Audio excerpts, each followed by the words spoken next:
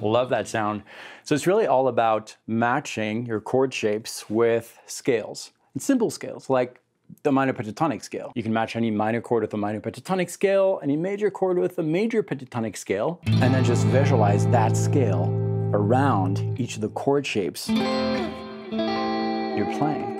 And the reason I like pentatonic scales is that they have 2 notes per string, which allows you to easily slide from a group of notes of the pentatonic scale to the next within the context of your chord.